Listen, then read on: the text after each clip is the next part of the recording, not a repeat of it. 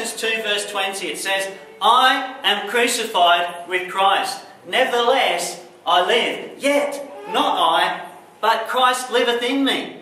And the life which I now live in the flesh, I live by the faith of the Son of God, who loved me and gave himself for me. One of the most telling Bible verses is Galatians 2 verse 20. I quote, there is a preacher of the old school, but he speaks about as boldly as ever today. He's not very popular, even though the world is his parish, and he travels to every part of the globe, and he speaks in every language. He visits the poor, he visits the rich, he preaches to people of every religion, and he preaches to many of no religion. And the subject of his sermon is always the same. It never changes. He is an eloquent preacher, and he is able to stir emotions in hearts that are not emotional. He's able to bring tears to the eyes that seldom weep. His arguments are beyond refutation. There is no heart that remains untouched and moved by the force of his appeals. This preacher shatters life. This preacher disturbs the status quo. Most people hate him. Everybody listens to him. His name is death. Death. Every tombstone is his pulpit. Every newspaper prints his text. And one day you will be the subject of his sermon. And he will stand at your graveside and preach to others. His name is death. This leads into my first point. Paul says, I am crucified with Christ. Number one, to be crucified with Christ means death. To be crucified with Christ means death. We're going to learn about crucifixion, what it means, and especially what does it mean when Paul says, I am crucified with Christ. The bottom line is to be crucified is to die. It's death.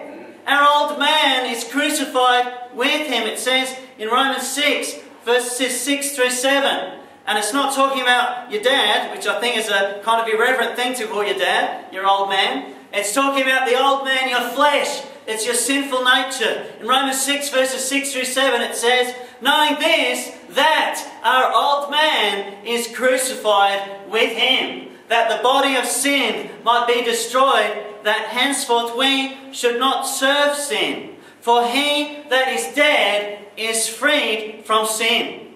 Our old man is crucified with him. To be crucified means death. It means the death of the cross. It means a dead body hanging on a tree. Crucifixion. Think of that. Think of what that means. This is what people have said. In the ancient world, death on a cross was the most shameful of deaths. The most painful, the most embarrassing, the most gruesome, the most humiliating way to die. The first century historian Josephus said, it's the most wretched of deaths. A pagan orator, Cicero, knew it as so horrible a deed. That's what the people who saw it described it as, the most wretched of deaths, so horrible a deed. What did it mean to be crucified? To be crucified meant being stripped, beaten, nailed by your hands and by your feet, and then made to stand upright in plain daylight, so that every passerby could mock and jeer as you helplessly and hopelessly choke to death. I am crucified with Christ. To be crucified means death. We need the right message today. We need the message of the cross. To be crucified means death. We have to die.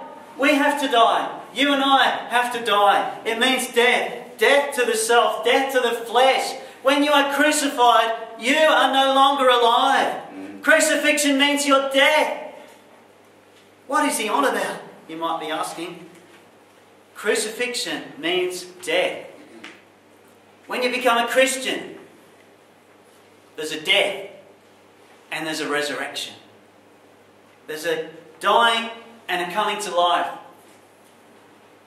As a butterfly emerges from the cocoon, a transformation has happened.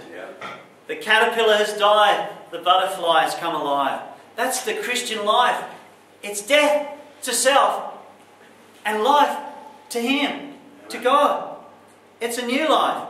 It's a change of masters.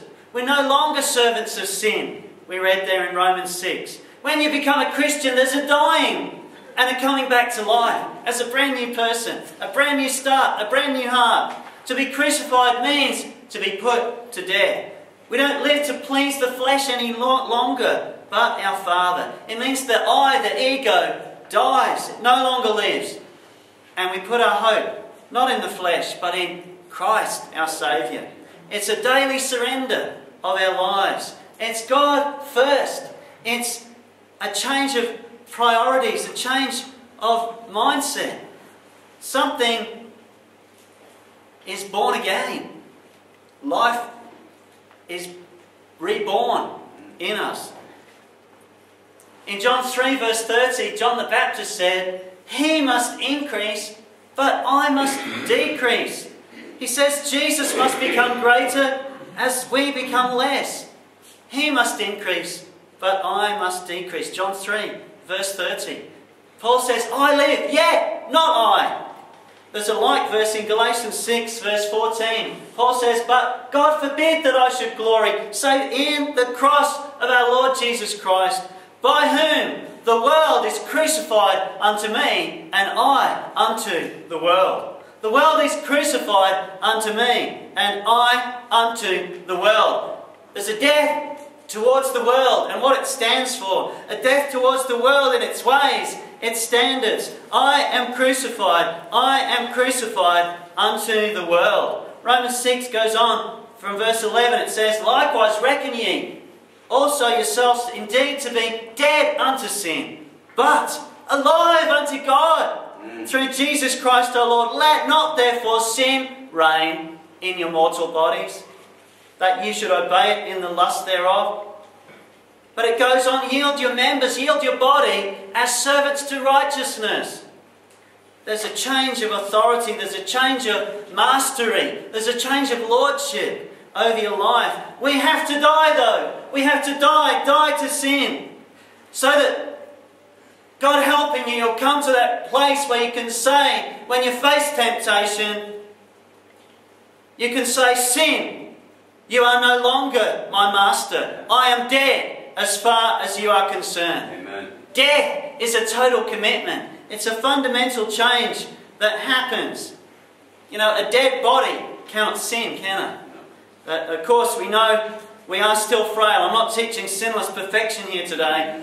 But God helping us, there'll be a deadening, there'll be a dying towards that sin. There'll be a death, even if it's incremental, even if it takes time for that dying process, that we'll be dying towards sin. We'll be dying towards it. It won't have the same attraction, the same love, the same pull that it had.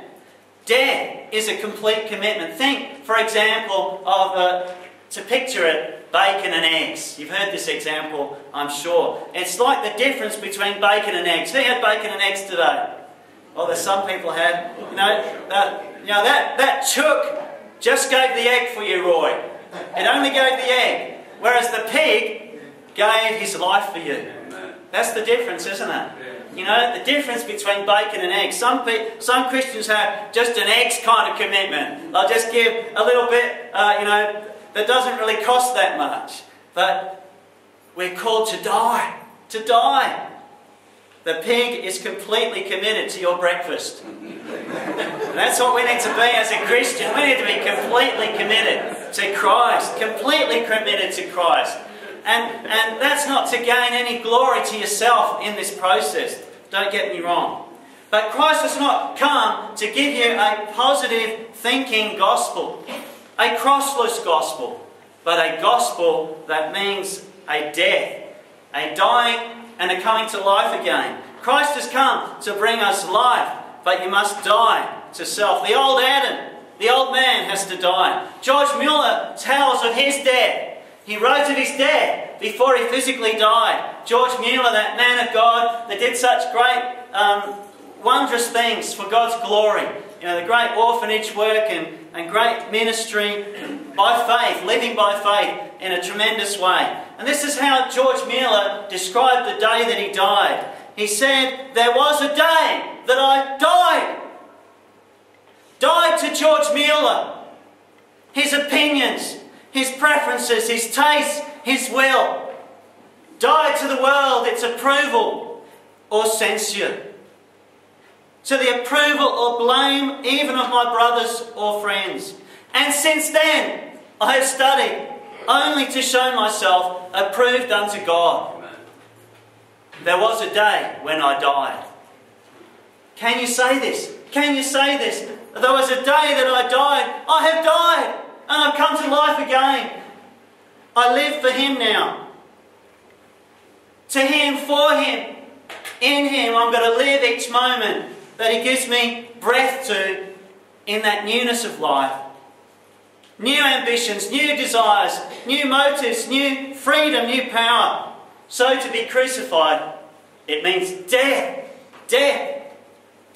If you came for a feel-good message today, I don't make any apologies. This is what Jesus says. You must die to self. Die to self. To be crucified means death. Secondly, to be crucified means being identified with Christ. Paul says, I am crucified with Christ. With Christ. And he says, Christ liveth in me. Being crucified with Christ means an identification with Him. A surrender, a union with Him. Galatians 4:19, it says, My little children, of whom I travail in birth again, until Christ be formed in you. Paul had the heart of, as it were, a mother labouring to bring a life to life. A travailing. Now, I can only talk in imaginary terms of the pain of childbirth. I've not had the pleasure of such a thing. But Paul says that he travails in birth for some. That they would have Christ formed in them. That was his earnest prayer. Alike to a travail. The pains of childbirth. Some of you ladies can relate to that. That's the kind of intensity of feeling, of passion that Paul had. That Christ will be formed in you. That's my prayer for you, each one here today. That Christ will be formed in you. That you'll be shaped by His tender hand. As clay in His hand, formed in His hands. Made who He wants you to be. And it's one of the great privileges I have as a preacher to exhort people to be like Jesus. To be like Jesus. To be like Him. To become more Christ-like. That Christ will be formed in you. That's my prayer for you. That I might play some insignificant part to see that happen by God's helping. A travailing, a birth pains for you. That Christ will be formed in you. A conforming work has to happen. A conforming. It matters what you're identified with. Now, the son I'd like to pray for this morning, he identifies with Manchester United Football Club. He's got a problem there. He's got an addiction to Manchester United Football Club. He identifies with them. Sometimes he walks around with a shirt that says Manchester United. Sometimes he gets up at ungodly hours of the morning and watches the Manchester United play. Now I'm using that as an example. I'm not knocking Manchester United or whoever you might have that foul addiction to. There is that identification. An identification happens. And we all identify with things. You see people walking around with slogans on their shirts. They identify with whatever it be.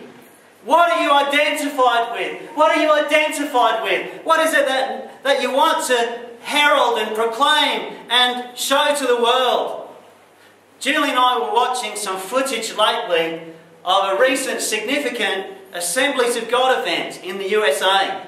And it was a major event of the Assemblies of God in the United States of America. And it was being addressed by the General Chairman of the AOG. And it was quite telling to see what predominated in this event, which was a youth event. It featured much of worldly ways. There was Christian hip-hop there. And there was some worldly hip-hop as part of the event. And they even had Christian death metal in this event. And you wonder what is going on. Why would you want to be identified with that? Why would you want to be identified with that? I saw some posters lately. There was a pastor that was advertising how he would dress up like a magician and perform some illusions and magic tricks. Now, I haven't brought any magic tricks for you this morning. I hope that I'm giving you something from God, something that will do your soul good. That's what we need. We want to be conformed with Christ. We want to be identified with Him. I've seen some further things. There are some church youth groups where they thought it was funny for some of the young men to dress up in women's clothes and take a video of it and laugh about it, despite the Bible specifically denouncing such nonsense as wrong and ungodly. You know, I've seen footage also of the Harlem Shake, where whole churches erupt in a total copy of a foul, worldly song. It's disgusting. I don't want to be identified with that. No, sir. I also saw a disgusting advert for a men's ministry of a local church, Victory Church, just down the road towards Adelaide. And this event specifically promoted the event with beer and bourbon, put on by the church. Bourbon, in other words, whiskey, high content alcohol. Why would you want your men's ministry event to be identified with that? I don't understand that, people. I cannot fathom that. I cannot justify that, or think of any way you could justify that. The Bible says, Paul prays that Christ would be formed in you. That Christ would be formed in you, not the world. Some churches are not forming Christ in people, but they're being conformed with the world. They're about impressing the world and the world's ways on its people. I've heard lately how purpose-driven churches have dropped the terms lost and saved. It's not cool. It's not politically correct to call some people lost and some people saved. Now they rebadge it. They say churched and unchurched. Well, I'm telling you today, you can be churched and lost as hell today. Amen. You can be churched day, night, midweek, every hour of the day you can be in this place and put on a holy smile. You can be churched and lost. Amen. Lost. It's not about being churched and unchurched. There's a lot of churched people that are lost. Yes. Lost. Lost. Don't be fooled, people, today. I don't want to be identified with that. I want to be identified with Christ. With Christ. No matter what the cost. No matter what the cost. Who and what you are identified with matters. Don't be afraid to stand up and be counted. You are being conformed. Conformed. Identified. Marked. Stamped. Conformed. Romans 12, that familiar one in the concept, it says, of living sacrifices. And be not conformed to this world, but be ye transformed by the renewing of your mind, that you may prove what is that good, acceptable, and perfect will of God. Be not conformed to this world, but be ye transformed. The only thing this world can do is create death. We must die to what the world stands for. Paul says, I am crucified unto the world. We have to take the path of the cross, the way of the cross, and be found in Him. There's many scriptures we could quote. For example, Philippians 3. Paul says, I've counted all things lost for Christ.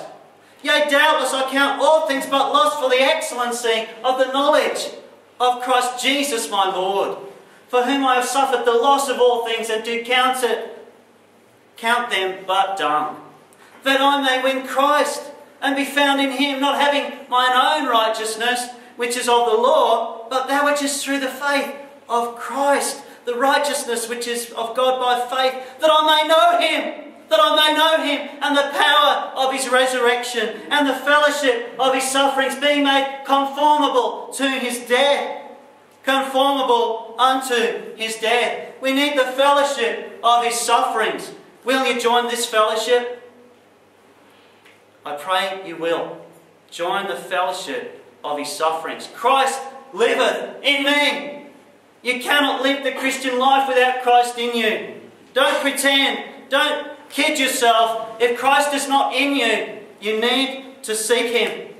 The strength of the church is where the people know him, where Christ is formed in us, where we're conformed unto him, where we're becoming more like Jesus every day, more and more like him, more of his character, more of his likeness, more of Jesus would I know. 1 Peter 2:7, it says, unto you that believe, he is precious. He is precious. Our identity is changed. And we live by the faith of the Son of God. He becomes even more precious to us. Day by day, he becomes more and more precious. Ever more precious. It's like that song, Nearer, My God, to Thee. God helping us that we'll be nearer to him tomorrow than we are today. Amen. And that we're nearer to him today than we were yesterday. That Christ will be formed in us. That Christ will be in the centre of our lives, of our thinking, of our purpose, of our relationships. It's Christ-centred. Philippians 2:13, for God worketh in you both to will and to do of his good pleasure. Will and do. Will and do of his good pleasure. God works in you. Jesus didn't come to improve you. Jesus didn't come so that I could improve myself. Jesus didn't come to lift my self-esteem. Jesus came with a message of self-denial. Self-denial. When we're identified with Christ, it impacts how we walk in the world.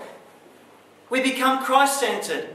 But friends, there's a cost factor here. There's a very real cost factor as you take up your cross.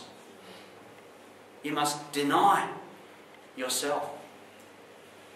That's heavy, isn't it? Heavy stuff. Someone put it like this: you must transfer the ownership of all that you are and all that you have to all that he is.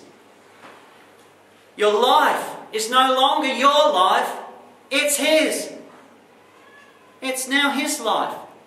Your time is no longer your time, it's now his time. Your possessions are no longer your possessions, they are now his possessions. In the sense that you want to use things for his glory. God helping you. Find ways to use what you have wisely. Your future is no longer your future, it's his future. He's already there. Your treasure is no longer your treasure, it's now his treasure. You've transferred all that you are and have unto him. That you have all that he is. Now, I'm not preaching works today. This is not about how to become a Christian. This is about how Christ can be formed in you. It's how you can draw nearer to God and he draws near to you. This is not how to be saved. Because right from the very instant of salvation, it's all to his glory and praise. It's all of his majesty. It's all to his honour. You can't claim any credit for it, nor can I, nor in your growing as a Christian. Because Jesus says, John 15, verse 5, for without me, ye can do nothing. Nothing. Zilch. Nada. Nothing. Nil. Zero. You can do nothing without me, he says.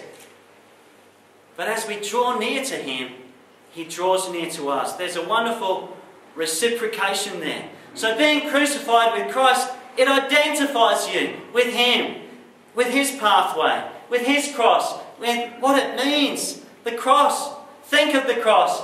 The cross hurts. I am crucified with Christ. The cross hurts. It's hard. It's ugly. It's painful. Will you partake of Christ and His suffering?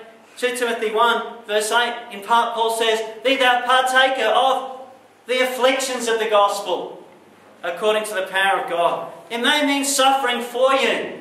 Now, we can all suffer in different measures. In our fair land, there's not a lot of suffering. Not a lot, really. Let's face it, people. How will you suffer for Christ? Maybe there's things that you could think of. How can I suffer for Christ? What are some ways that my Christianity can step across the line and do something that's uncomfortable for me? Are you ready to suffer affliction?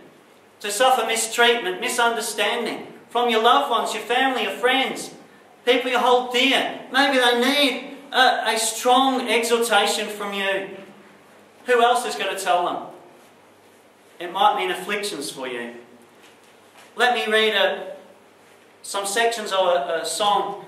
Am I a soldier of the cross, a follower of the Lamb?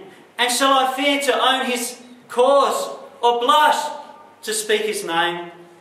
In the name, the precious name of Him who died for me, through grace I'll win the promised crown, whate'er my cross may be.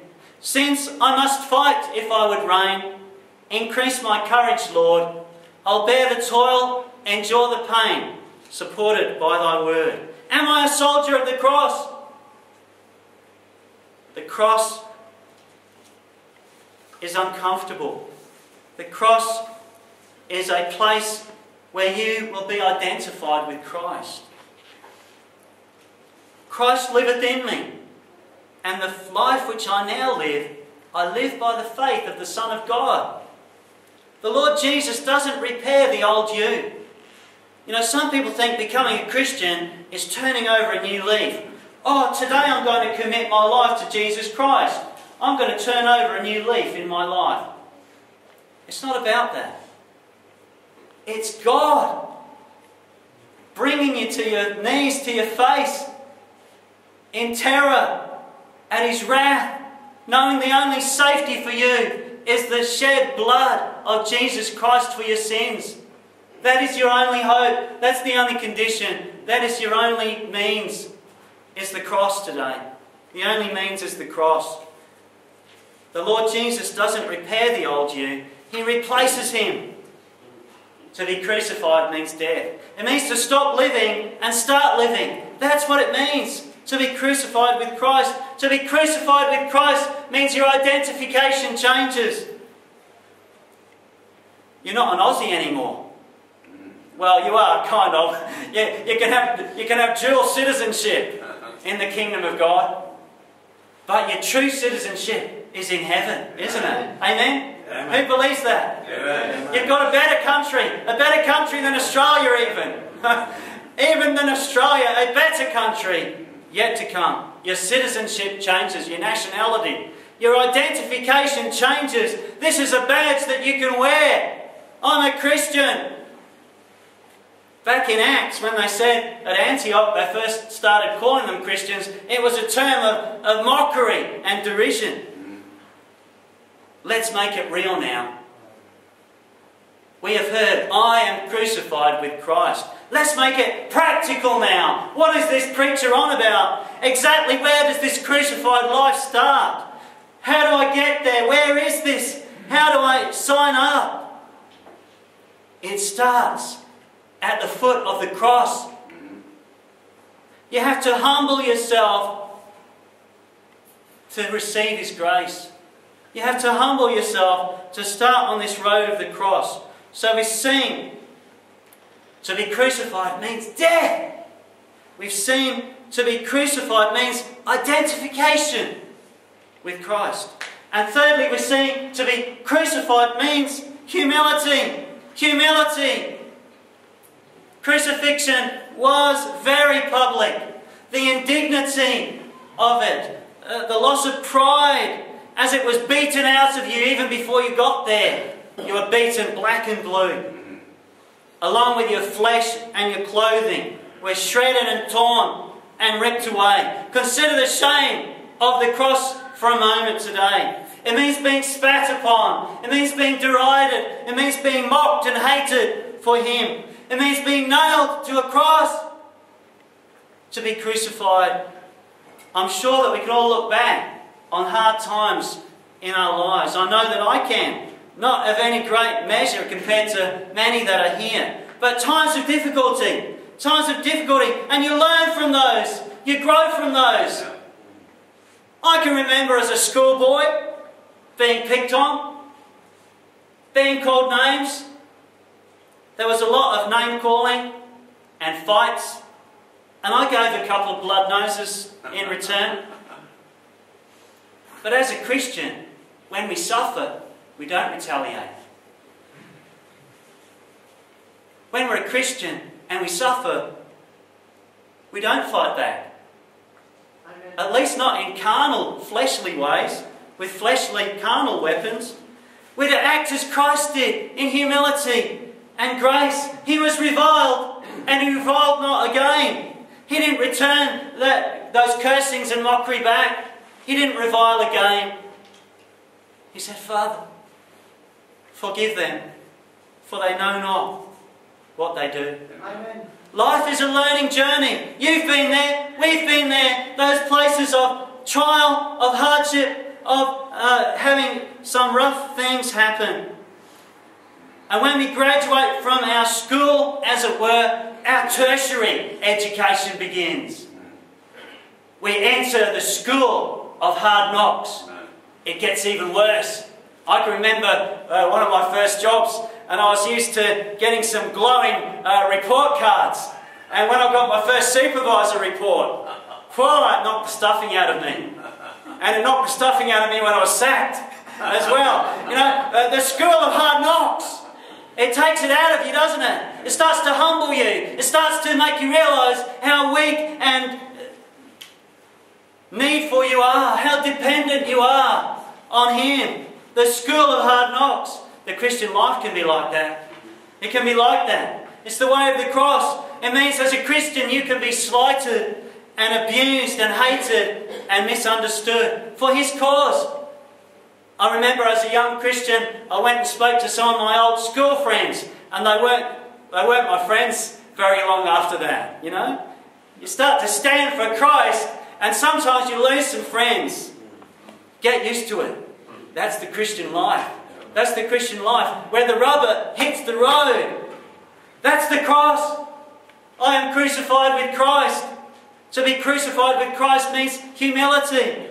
That's the humility that we need to have. You're learning something good when it happens, when you go through those hard knocks. It helps you draw closer to the one you need to be close to. No man can serve two masters. It goes against the flesh to be a Christian sometimes, but we must bow. It says of the disciples, when the word got too hard for them, they forsook Him and fled. Even Peter, the one that He chose to be the exemplary primary leader, just only days before ran and renounced Him. We're all unworthy and inadequate. We must bow. We must realise our pride. I must realise my pride. My pride. The cross addresses our pride, doesn't it? We need it. We need it. We must watch ourselves. You know, sometimes we can get so smart. What does the Bible say? Knowledge puffeth up. We need someone to pop our balloon sometimes, don't we? We need someone to pop our balloon sometimes. Knowledge puffeth up. We need humility.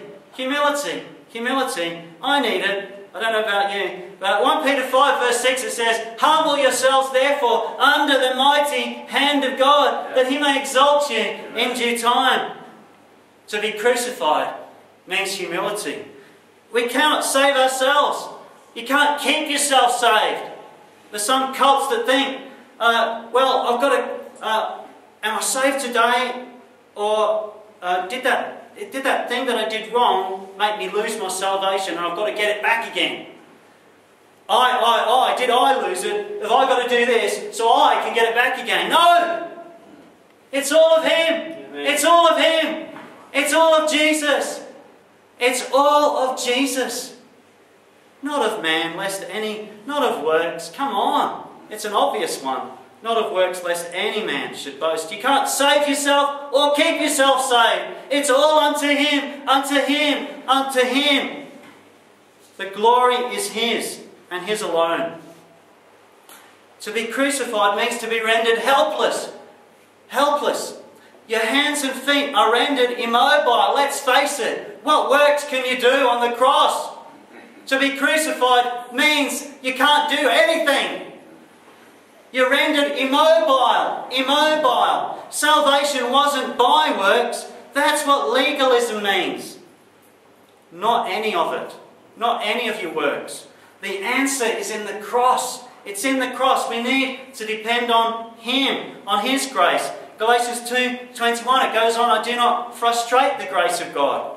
For if righteousness come by the law, legalism, then Christ is dead in vain. It's not by any of that. Could someone just put the coolers on? I think it's warm in here. You're warm. Who feels warm? Alright, that's okay then. I should take my coat off. I'll get my coat off and really get into it. That's what legalism means, amen? Now, we have some stands we take. I'm not saying you're saved by them, and you don't have to agree with all the things that we say. We're not saved by that. We want to love Him and draw close to Him. That's what it's all about. And we don't frustrate the grace of God. We don't frustrate the grace of God. I need His grace. We need His grace. It says that some people's actions frustrate the grace of God. It's when we try to work our own way. Without God, we're powerless, helpless, defenceless. Our hands and feet are nailed. Come on. The cross means total surrender. You can't do nothing, to use the wrong grammar. The starting point is humility. Without me, you can do nothing, He says. It's where grace begins. Humility. Humility. 1 Peter 5, God resists the proud and gives grace to the humble. Humble yourselves therefore under the mighty hand of God, that He may exalt you in due time. God resists the proud. The minute we get proud is when God resists us. Don't get proud. Keep humble. Humbleness of mind. Be clothed with humility. All of you be subject one to another. I don't know about you, but I need to work on my humility. You know, it's a project that will continue until I die. My humility. It's a lesson that is constantly being learned, isn't it? Because the minute you think you've got some truth, or you think that you've arrived, and you start to feel that that you're right and they're wrong, is when it all falls to pieces, doesn't it? We don't want that. 1 Corinthians 1, it says, but God has chosen the foolish things of the world to confound the wise. God has chosen the weak things of the world to confound the things that are mighty, and the base things of the world, and the things that are despised hath God chosen, yea, and things that are not, to bring to naught things that are, that no flesh should glory in His presence, that no flesh should glory in His presence. But of Him are ye in Christ Jesus, who is made unto us wisdom and righteousness and sanctification and redemption, that according as it is written, he that glorieth, let him glory in the Lord. That no flesh should glory in His presence, but don't let that stop you glorying in the Lord. Glory in Him. Glory in Him. And thank God, God uses the nobodies, the weak, you know, the base, the despised, the things that are nothing. God uses the nobodies to do something. You know, if we all had to wait till we were qualified, or we had a certain level of knowledge before we did anything, then who would qualify? Who would be able to do anything for Him? It's when we realise our inadequacy is when He steps in and does it. When we think of Abraham, Moses, David, the biblical prophets, the 12 disciples, none of them were really much to speak of themselves. They weren't much to note.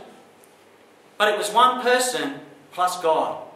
One person. It could be you. It could be me. It could be each one of you. One person plus God to do His will, to accomplish His purposes.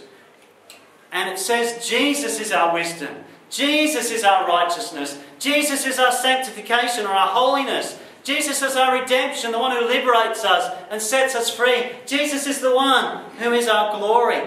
A preacher said this about the crucified life: it will cost you. It will cost you popularity. It will cost you promotion. It will cost you an easy life. It will cost you to have to discipline yourself. You'll have to buffet your body. You'll have to say no to temptation. You'll have to say no to this world. You'll have to break with the crowd. The cross, the crucified life. The crucified life. It means the shame of the cross, a humbling, a new ownership. I live by the faith of the Son of God, who loved me and gave Himself for me. So, let me quickly recap. To be crucified with Christ. I think it's significant. It signifies His saving grace, and it signifies the growing in grace of the Christian life. It's not like one day you've arrived and you suddenly get that certificate that you've achieved an A+++++, and there's no improvement necessary in your life. I know Stuart's almost there, but you don't ever get to that place where you've arrived. Paul said, I've not yet got there, still pressing towards the mark, didn't he? There's still something more, there's still some more growing to do. That's the sense of the Christian life. And to be crucified with Christ, it's something that takes time. It's something that takes a day by day by day, a denying yourself, a taking up your cross daily, daily, daily. It's a daily walk, a daily sanctification. In other words, a growing in holiness, a growing closer to Him, and He drawing closer to you. But friends, think of this now, just to quickly recap the main points. To be crucified, it means death. Death. You can't get more significant a change than that, can you?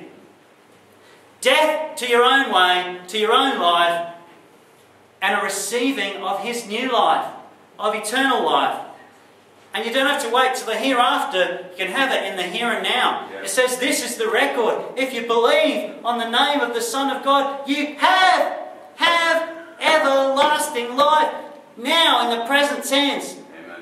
In the 21st century, on Kirk Street, Elizabeth Park, you can know it.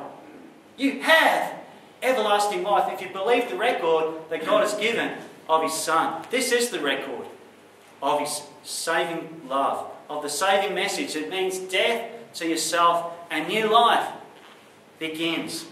And secondly, it's an identification.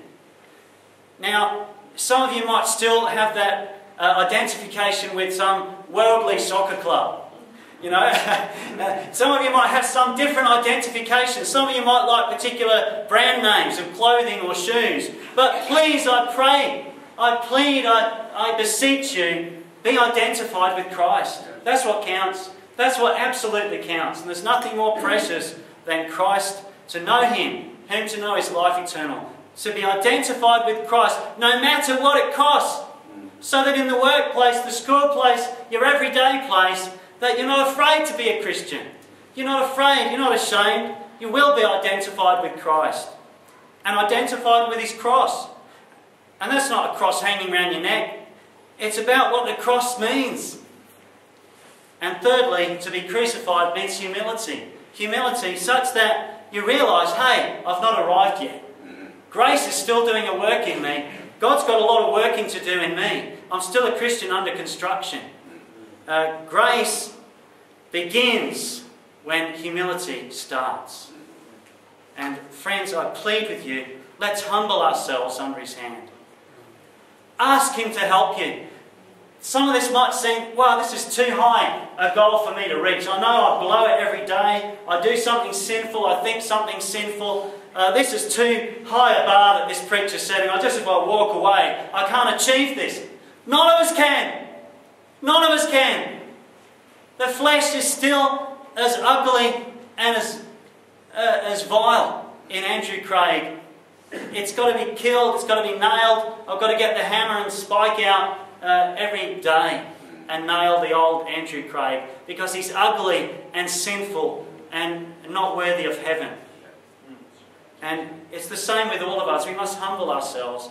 Never come to a place where you think you've arrived as a Christian. Let grace have its perfect work.